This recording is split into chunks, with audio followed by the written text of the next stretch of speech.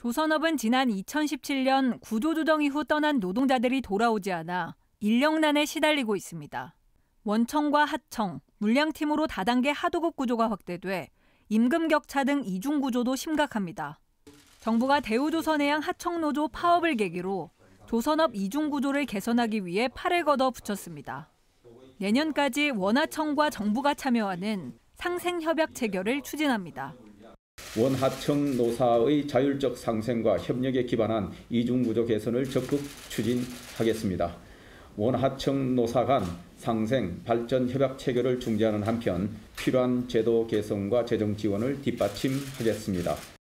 정부는 우선 다음 달부터 원하청 상생협의체를 운영하기로 했습니다. 상생협의체는 적정 수준 기성금 지급과 이익 공유 등 상생협력 방안을 논의합니다. 정부는 참여 기업에 각종 장려금과 수당 등을 우대 지급하기로 했습니다.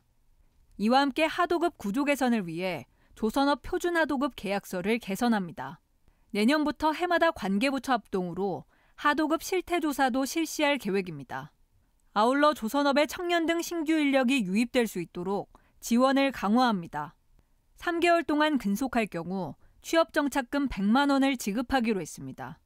1년 동안 근속하며 150만 원을 적립하면 정부와 지자체가 450만 원을 지원해 총 600만 원을 지급하는 조선업 희망공제를 확대합니다.